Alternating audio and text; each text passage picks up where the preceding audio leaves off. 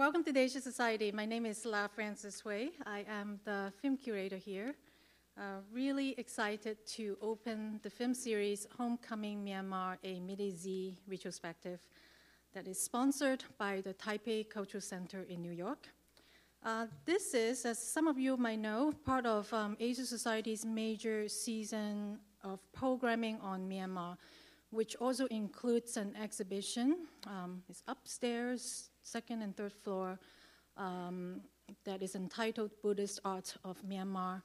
And next month, we are going to have like a major, fabulous 18-member dance and music troupe called Sri Manta Bin Zap Way.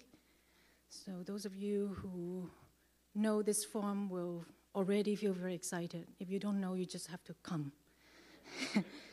And we also will have some discussions that will examine the changing political landscape of Myanmar. So these are really urgent and critical dialogue that we will have here on our stage. Please check out our website and find out more about us. I also just want to let you know that we also run an ongoing Korean movie night series, which is a Korean film pretty much every other week. So you should come and join me. I feel extremely excited to introduce Midi Z to you guys. He's a really talented young filmmaker who is born and raised in Myanmar, and he's currently based in Taiwan, but he has just set up an office in Yangon, the former capital of Myanmar. It speaks a great deal about this age of globalization we live in, when it's really common for a person to be associated with multiple countries, cultures, and identities. Myanmar is, in fact, a very diverse country, if you are not aware. It has over 130 officially recognized ethnic groups. Midi's films give us an opportunity to look at the Chinese community in the region where he is from, in the eastern Shan state, next door to China, Thailand, and Laos. They also offer us glimpses into life in Myanmar as the country is going through drastic changes.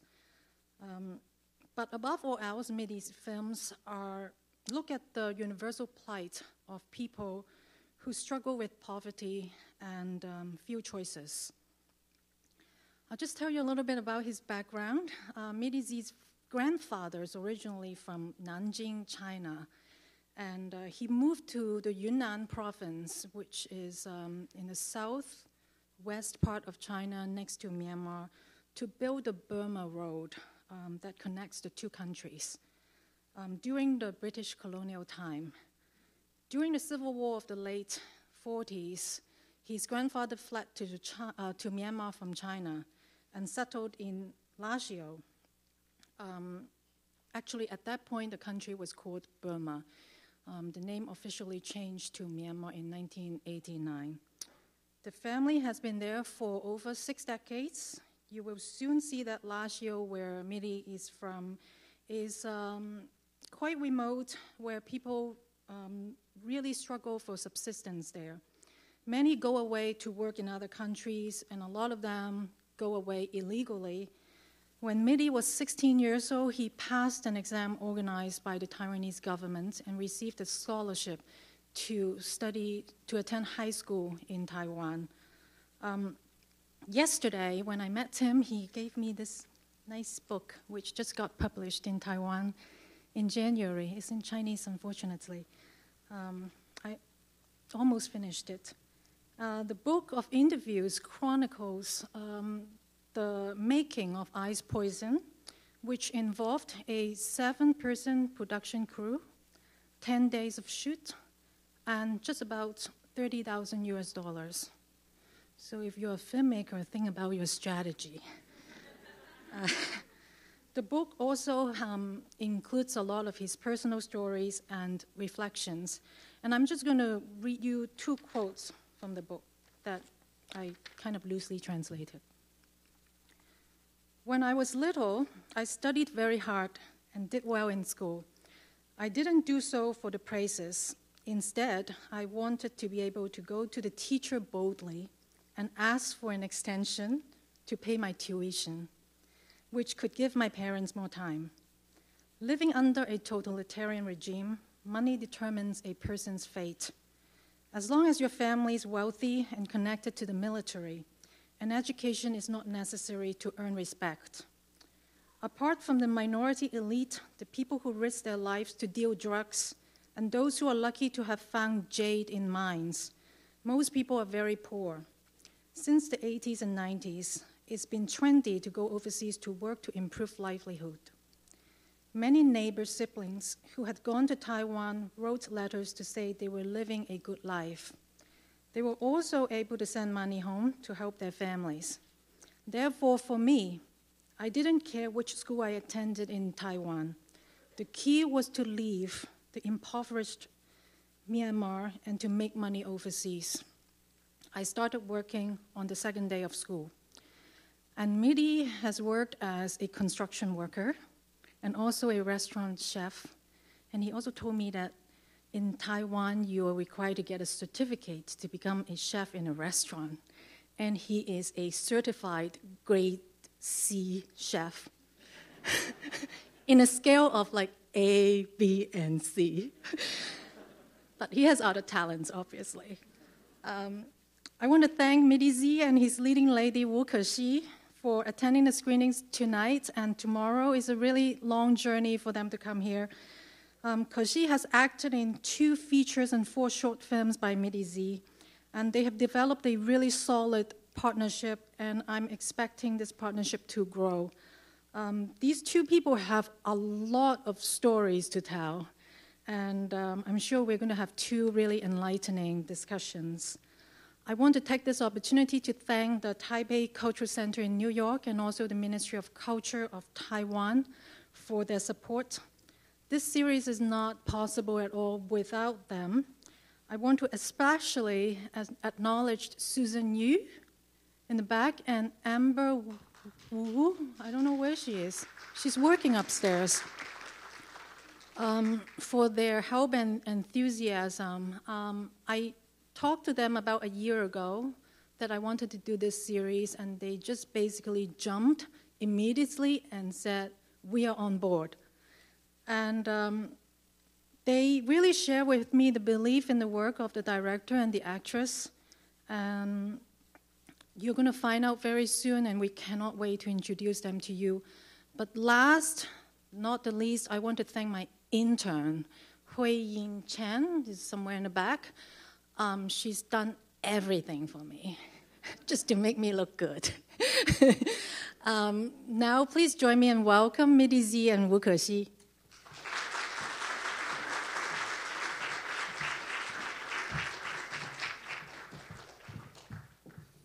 Good evening, everyone.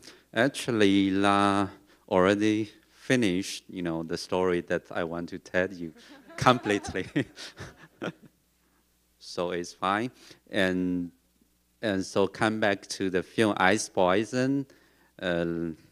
Okay, this film, actually now I almost forget, what this is about. Because mostly when I finish a film, when I finish the editing, mostly forget, because almost thinking next step, what I should do and what I should improve to improve or to make a leap to another way for filmmaking. So I think just let the film tell you more. Yeah, I will stop my introduction of the film. Yeah, let the film tell you more. So.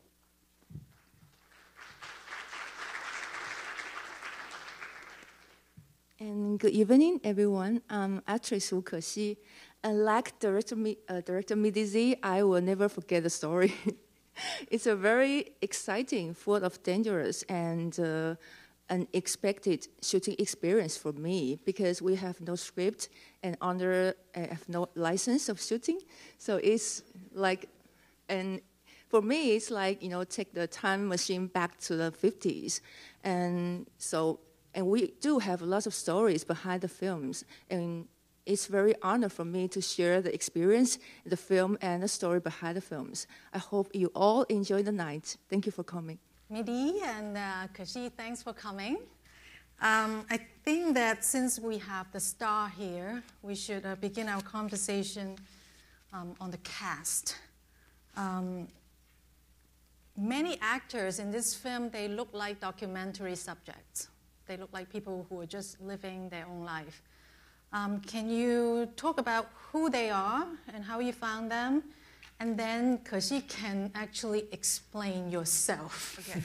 She always appears as a mysterious woman when she comes to Q&As. Okay. Actually, the main actor, Xing Hong, actually, he is my line producer since when I was in my university, since my graduation work, short film, and since my first feature film, because we were just like 3 crew, and we didn't have money, to hire cast that time. So the line producer needed to be the main actor till now. And actually, Xing Hong, he doesn't want to be an actor. So now we already have money to hire another cast. So now Xing Hong is going to Rangoon to be the real line producer as he wants. What about the other? The others, like the father of the curator, actually, mostly he's the real farmer living in the remote region in the forest. Yes, and another guy who runs the oil factory, the Xing Hong's the main curator relatives. Actually, he is Xing Hong, real brother. Or not brother, father. Okay, and most of the curator, they are non-professional. Yeah, with the exception of Kashi and Xing Hong. Yes, and most of them actually, every dialogue in the film, in the story, belongs to their real experience, life experience. So it's not difficult for them to perform. For them, they just needed to be there. Yeah, it's all. They don't need to act. Like the father, the story he told actually is himself real story. Yes. But of course, the film is not a documentary. Yeah, all of the scenes, the dialogue is written by me, is set up. Yes, it's not like improvisation dialogue. Yeah, it's written by me. But the actor, they didn't know before shooting.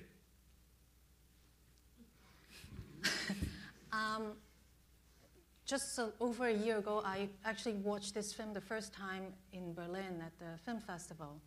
And I was just completely surprised when Kashi went up to the stage to do the Q&A, because I expected like another non-professional who might be someone from the countryside, from Myanmar. And then you look at this. So who are you? Good question. Well, I'm pure Taiwanese, and before meeting director Midi Z, I was doing stage performances and also a dancer. So after meeting him, I started to, at first we collaborated several shorts, but that time he still writes scripts about Taiwanese, so I played Taiwanese that time. But after the election of Burma, back in 2011, and he told me he had plans to shoot in Burma, and asked me if I would like to start to learn their languages, and maybe we can really shoot there secretly. So I just started to learn the dialogue in the film, which is Yunnan mixed a little bit Burmese dialect, and in Taiwan. That time I haven't been to Burma at all, And so I just started to learn the languages 2 years ago before the shooting and prepare to build the character and everything. Yeah. So. How did you learn the language? Just by listening, from them and just practice by myself. Yeah, actually, before Ice Boys, Kershi did work as the main actor in Poor Folk. Yeah, my second feature at that time. Kershi was sent to the border, the real border, living with the local people. Yeah, I just told the people, okay, the girl actually, she's not Taiwanese, she's the local people, but she got chance now. She's living in Taiwan, so she just come back to live here to find someone if some little girl want to work in Taiwan.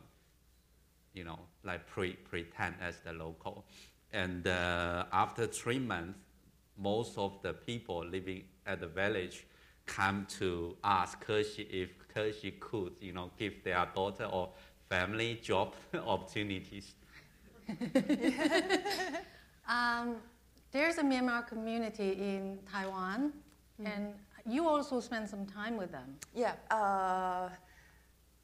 Between shooting Poor Folk and Ice Poison, I did part-time jobs in.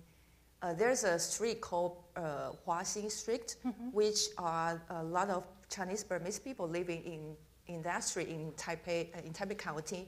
And so I just the director helped me to find a restaurant, and I pretend I was one of them, and just doing jobs in the restaurant, washing dishes, and doing things like that. Yeah. I'm wondering how it's like working with the non-professionals. You mentioned that they were just playing themselves, but you also have to interact with them in specific scenes. So how do the two parties come together? Yeah, with the non-professionals. First, I really spend lots of time with them, so make them to get used to me. And so when when we start to shoot, and they will not be scared of me, and then the others, the director will guide us to perform together. Yeah. And the director said they were just basically improvising. They were just telling their life stories. And so how did you improvise with them? I know my character. I know which scenes my goal, what's my goal, and so I just improvise with them. Yeah, using the techniques I learned from the stage thing, I think. Yeah. Can you give one example, like one scene, how it worked? Like the scene I worked with my mother. I was doing the corn. Yes. I think director Midi Z has really good taste. Can I say taste? Okay, on picking up on cast, because my mother, when we were there, and we will visit lots of neighbors of his or people who live there, and the mother, she was very with lots of emotion, and she's really a good actor with natural gift, and so and. One thing is that her daughter was really fooled and taken away by some human traffickers, and so her daughter is really married a farmer in China, and so this thing really happens. So when we act, and then sometimes I look at her, and then she gives me lots of moving emotions, and I cried, and then she will cry with me. So I think I have really so we really work well. Midi, during the introduction, I talked a little bit about your background. The stories in the film, such as people getting involved in drugs and also women being kidnapped, those are real stories. When you are thinking about how to put this film together, how do you incorporate these real stories and events into the film? mostly, like, okay, most of the things or the storyline happen in the film Ice Poison for me is quite familiar or quite common, quite simple, because every day happen when I return back to my hometown, my relatives, my friends, they came to me. Everyone, they have their own story, and most of the story almost the same. People struggling to make living, to be alive. And for example, most of my classmates in my junior high school, like 10 of them was put in jail because of selling ice poison. Ice poison is direct translate in Chinese, being to in English actually is called maybe crystal meth, or meth and amphetamine. And most of my neighborhood, when I was like 10 years old, my neighborhood, the girls, most of them, they were trying to find job in China, and many of them, they were cheated by someone to marry, some farmers in China. So such kind of story so common for me. Every time when I listen, I heard a lot. So I felt, okay, I want to make those real things into a film.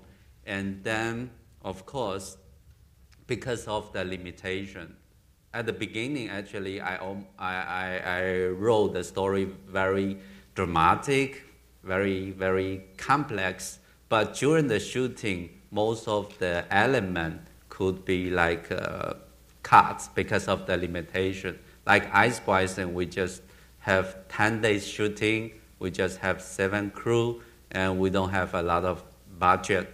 So we just shoot the film depends on the real situation, depends on the real character experience, life experience. If not, we couldn't shoot the film like so quickly. And of course, for me, such kind of shooting seems to be very improvisation, but actually is very precise. Like at the beginning, I just calculate, okay, the film, which thing is the most important things. I might take a lot of time just only for those things, like the things in the bus. There's really happening things. Those motorcycle drivers, they come from the countryside. Most of them, they are farmers. They come to the city to find job, to pursue more better life, want to change their living, and they are asking for job. That's very reason. Those things it took like 5 days just for the only things. Yeah, we go there, record the thing every day. We put our real actor combined with the real non-professional actor and the real things happening in the real life, but we record them into the story. Yes. Let's talk a little bit about the bus station, because it's a really fascinating scene, and you can tell that it's shot from a high angle. And you mentioned earlier that the film was shot without permission. It's not a set, obviously. It's something that's unfolding in real life. How can you tell us how it worked? How did you shoot that? Okay, at the beginning, I just wrote the structure of the story very roughly, because, as I told you, because of the limit, we have no times, no permit for shooting. Because in Burma, if you want to shoot a film, even though a video or an advertising, you need to apply and permit for shooting. If without permit, you will be maybe arrested by the police. Very sensitive. And for this thing, I decided, okay, because the story is about a farmer want to find a job or want to be a motorcycle driver in the city. So we went to the city to find our things. And the things in the bus station is very important, because the bus station is the most crowded place and most complicated place in my hometown. Because my hometown is located in Lashio, it's a border city. connected to China, and from China to the Mandalay, like the Midi Burma, Lashu is the necessary place. Yeah, the passenger needed to pass. So the bus station, I found the bus station. We decided, okay, we want to record something at the bus station. So first, we want to find a place which could hide our camera, because so we rent a room, very top view of our restaurant. So we went there every day, just record the scene, just put our actor in those scenes and react with the real people. And after that, we realized that sometimes, when we record the landscape, the camera moving, they may hide the camera because they don't realize we are filming. So it's not easy to make things, to record things very precise. So second day we decided, okay, we needed to talk with the real people to tell them, okay, now we are filming, so we will give you money, so you needed to say something to the actor. Okay, you needed to figure to the actor. So we we hire at least 8 real motorcycle driver or taxi driver to react with real actor. Yes, second day. And then that day we record, because we just go there every morning from the 4 a.m. and record the real things happen till 9, and then we go to another place to shoot, and then we come back 4 p.m. record till night. Every day we continue record the scenes. And the final day, someone maybe realized we are filming the very sensitive thing, so they call the police. The police come, oh, what you are doing? And do you have the bar meat? We just pretend, okay, we are just like tourists. Now those foreigners, they are very, because I could speak Burmese, I told them, those foreigners, they are professional. Now our country is going to be changed. They are invited to be here to teach the younger Burmese filmmaker to make tourism and advertising for our country like that. Yeah. So we solved the problem, and they help us shoot the film very fluently. Yes. And the reason we got caught, because that day there are lots of buses coming, and so we have lots of chances to redo it again. From the beginning, I have to find an empty bus, and secretly sneak into the bus, pretended I forgot something in the bus, and then I just say to my microphone, say, okay, I'll begin to act. Action. Yeah, action. I action myself. Yeah, I action myself, and then I just pretend I was tired, and then I got off the bus, and then the bus driver, the main actor, should catch me, and to ask me if I want to join to take his motorcycle. And so we did it more than 10 times. And there is a very smart Burmese, and he's a driver, and he wanted me to take his motorcycle, but I refused him because I can only promise the main actor. So he was like, he was like, the first time, okay, the lady reject me, and then he was like, didn't I see her again? What? And she was like, the girl was like, going back and forth, and then she was like, she saw me, kept seeing the balcony, because I was like, we were like, after every shooting, we will secretly, wanting to know if the director standing on the balcony would say, okay, yes, this take is okay.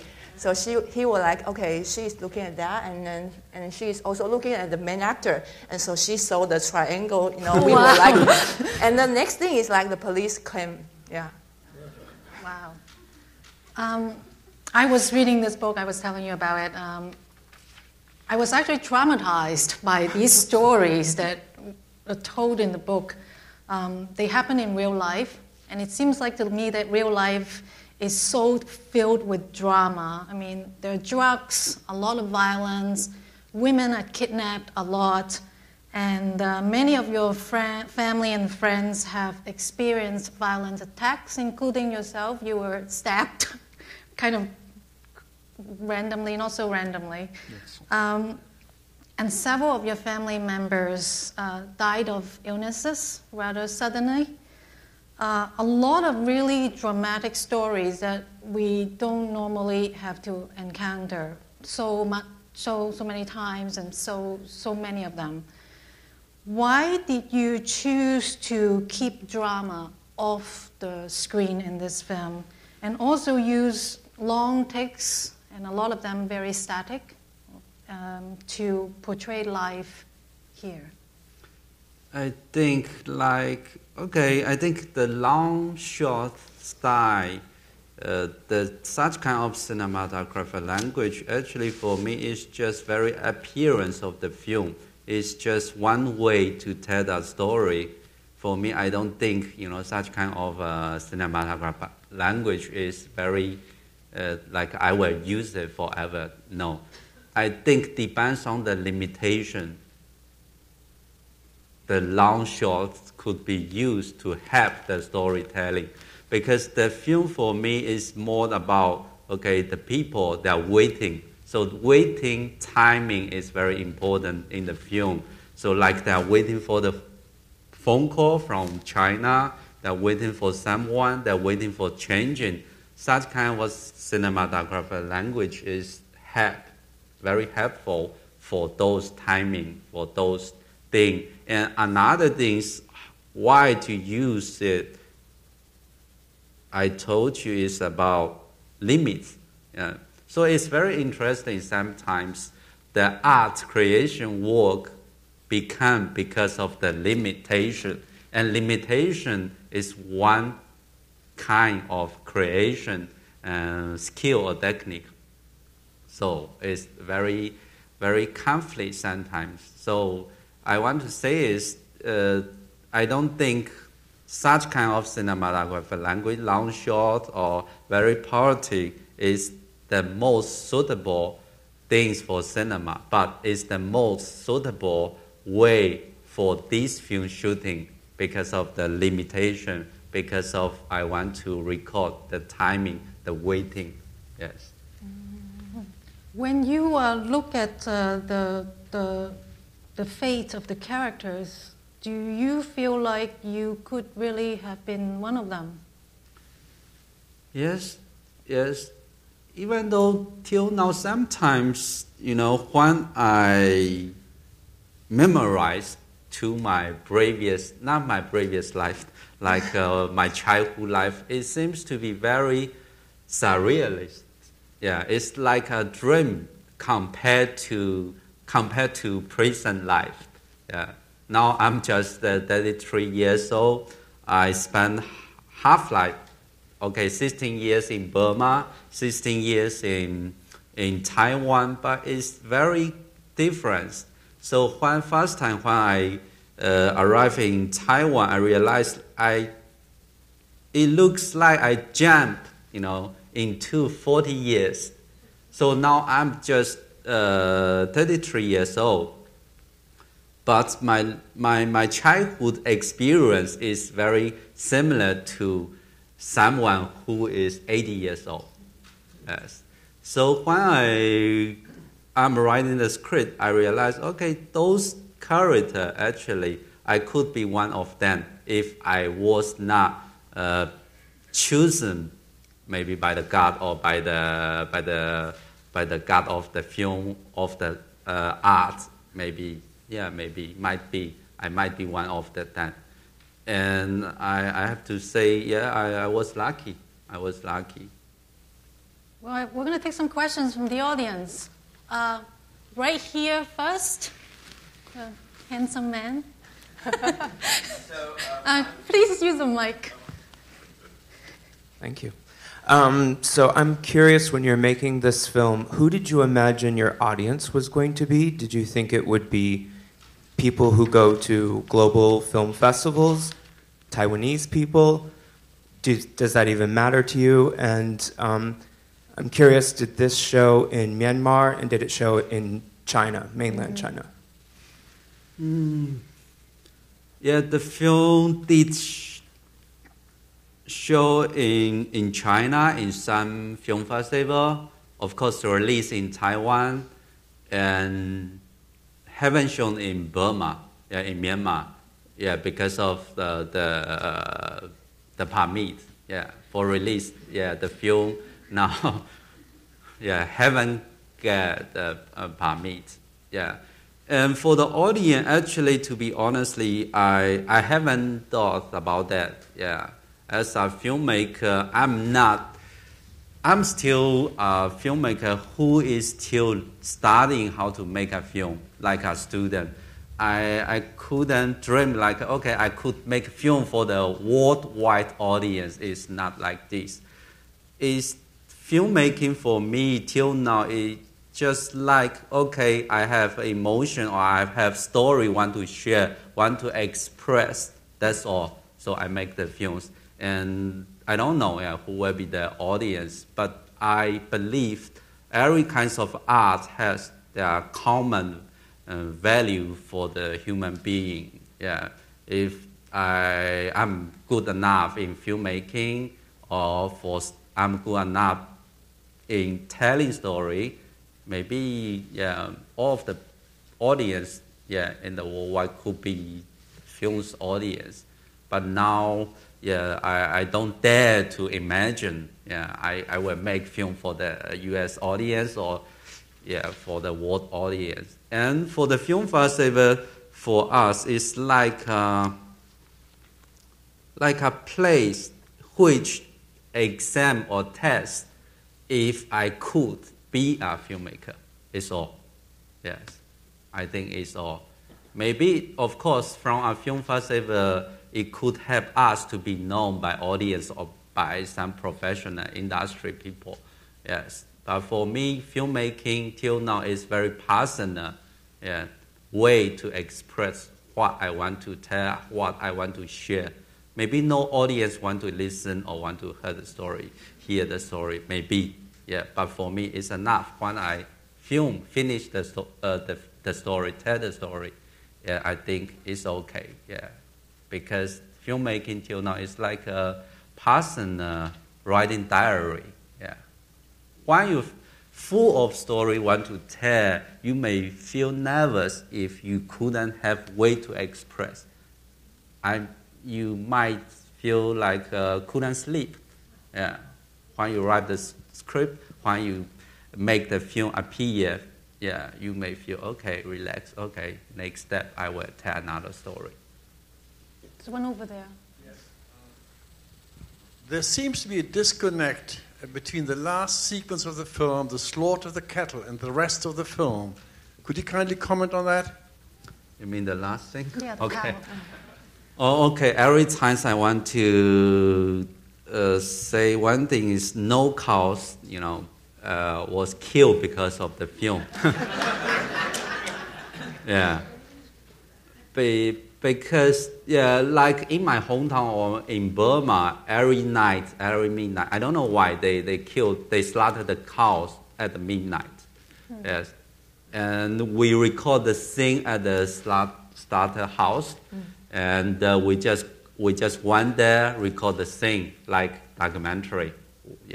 It's all. The scene for me is very important. One point is the scene is connected to the story because they use their cow to exchange the motorcycle, and the cow in the film is not just a cow; it's like their family member.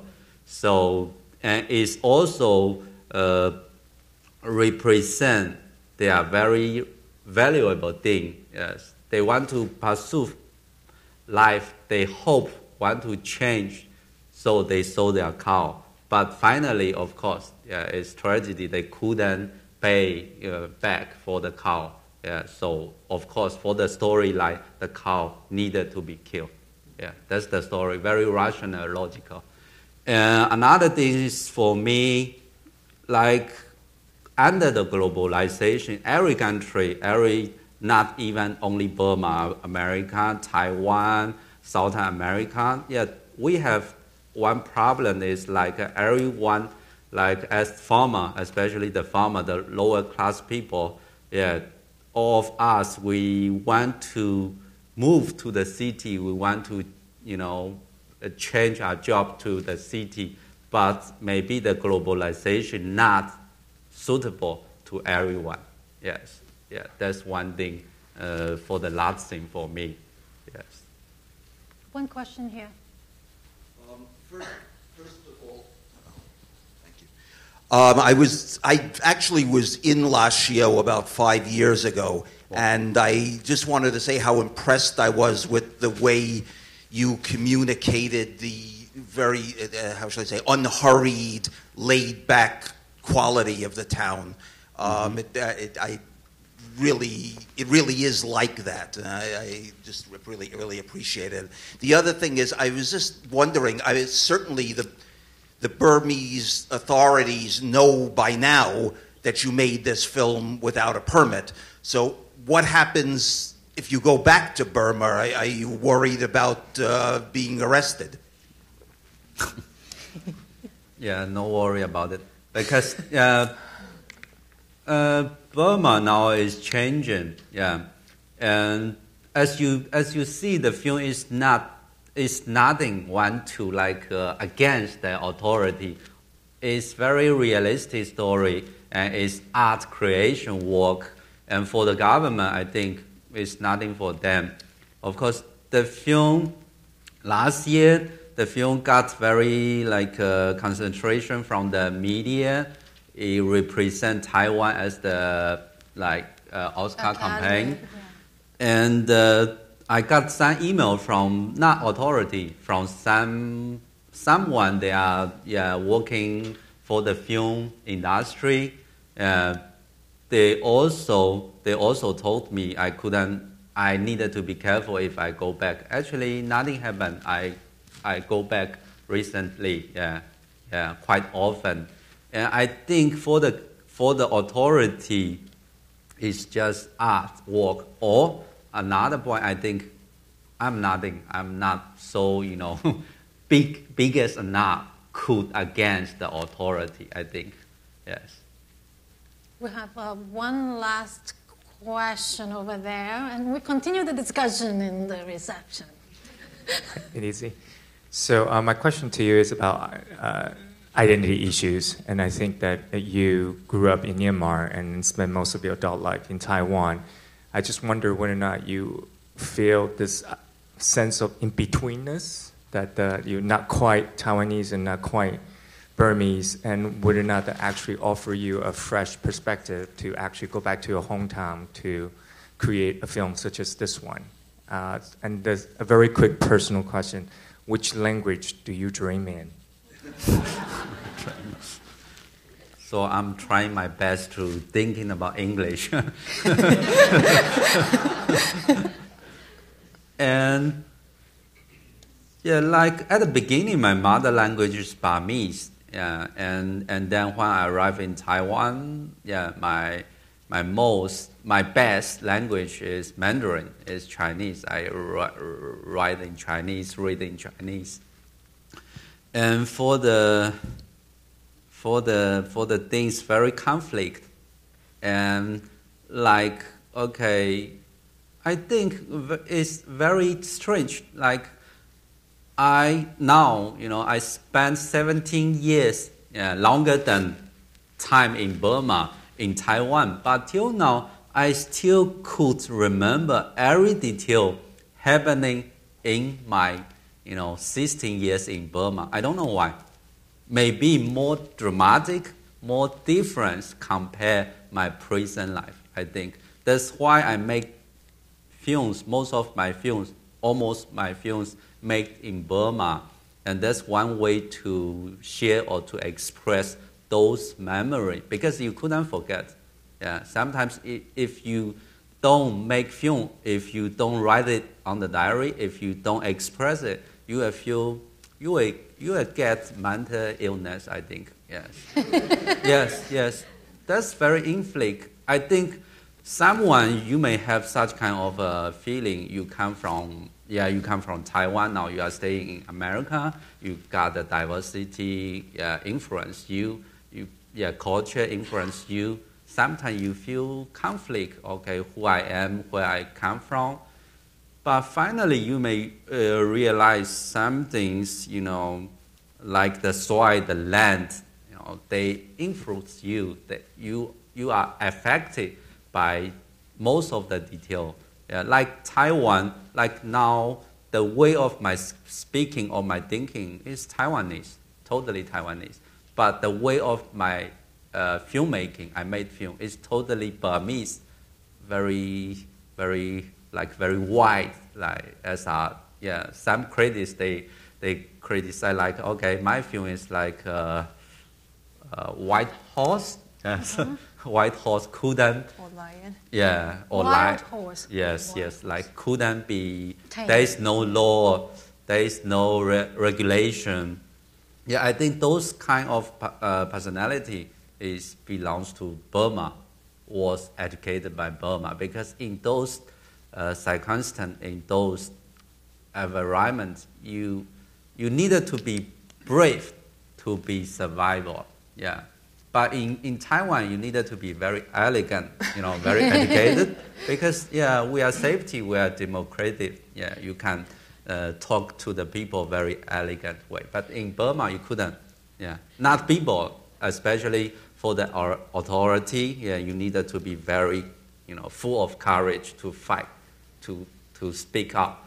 Yeah, your thought. Yeah, yeah. When Director was in.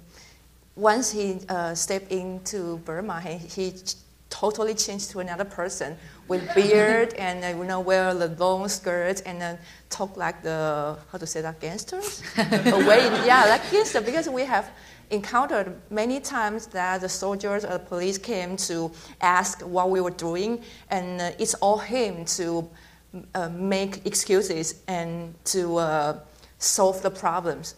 Yeah, and he, chew the betel nut, or like the way he's a real actor.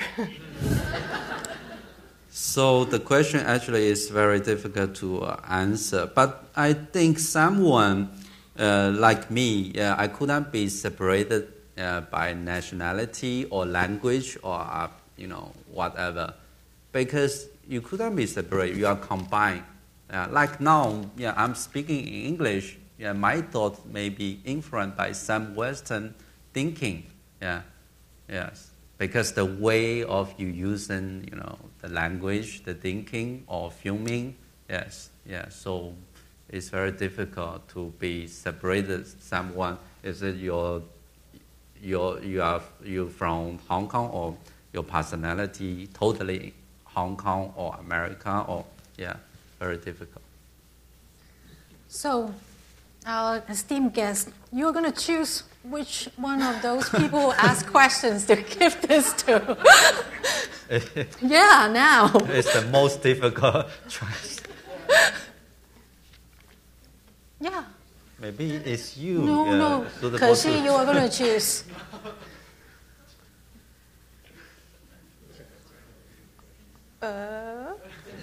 Or who?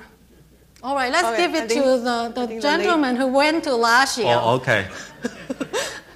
Well, thank you so much, Midi and Sophie.